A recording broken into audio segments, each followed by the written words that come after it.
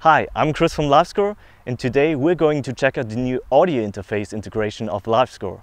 Since some earlier editions, LiveScore can play audio files on specific events, such as a buzzer sound when your clock runs out. It is now possible to use a dedicated audio interface for these sounds. Audio interfaces, like this external USB-based one from Line 6, are special devices that make it possible to connect your computer to audio devices like microphones or a PA system. The direct communication of LiveScore in such an audio interface helps you to avoid any unwanted sound being heard from the audience on your venue PA system. So no chat sounds, no mouse clicks, only the expected sounds are being sent to the audio interface. Let me show you. So what I have here is a Line 6 Sonnyport VX audio interface, great small mobile device. I do also have two speakers that are connected to the left and right channel of the main output of the audio interface, so a basic stereo setup in here. The audio interface itself is connected with a USB cable. So let's start LiveScore with a sport that supports audio output, like hockey.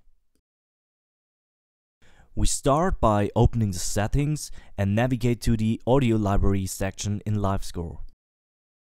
You might be already familiar with this list. It shows all predefined but also custom audio files you've added. Now let's just listen to a preview while our built-in audio system is being used. Great. Now select the external interface and then just click on Save. To finish our setup, we have to select one of the audio files as a buzzer sound and then just submit it. Reset the game just to be sure that every old data is really gone and then just start a new one.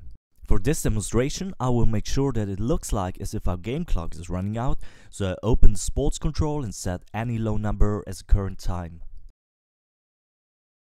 Now I just start a game clock, and as soon as the time reaches 0, we should actually hear our audio file being played on our really big PA system.